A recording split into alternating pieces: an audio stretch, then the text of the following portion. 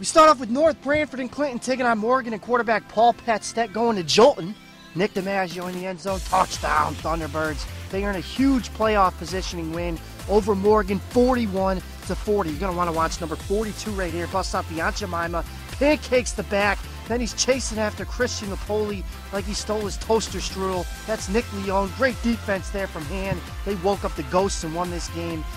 Huge win over Notre Dame West Haven. NFA in Woodstock. NFA wearing the Kansas State helmets of quarterback Jawan Johnson. He looks like Michael Bishop out there. Maybe L. Roberson strolls in the end zone, and then you think he's going to do the chest pump and just give some dap right here to his boy. 44-8 NFA won. How about this kid, Dario Highsmith? Haven't seen enough of him this year. Super Dario knocking over some Goombas on the way to the end zone. Strolls in, 41-yard touchdown run, and then he's going to go 35 yards right here. Look at him.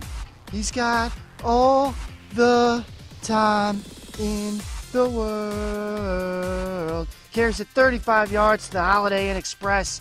Middletown cruises to a 52-27 win over Simsbury. Saw some great running quarterbacks. Here's a great throw from John Nolan.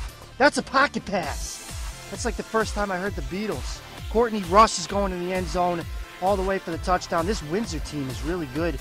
Beat Glastonbury. They're still undefeated on the season. Could be a state title contender. How about Mike Shear? He's going to run for a 76-yard touchdown.